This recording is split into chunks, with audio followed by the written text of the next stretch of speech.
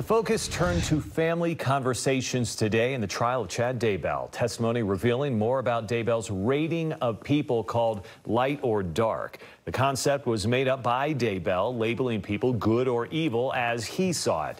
Prosecutors say Chad called Tammy Daybell, Tylee Ryan, and J.J. Vallow dark. All three were murdered. Chad Daybell's charged for their deaths and could get the death penalty if convicted. Lori Vallow Daybell was convicted of murder last year.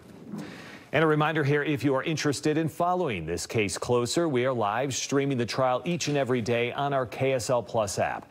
Download it for free in our app store.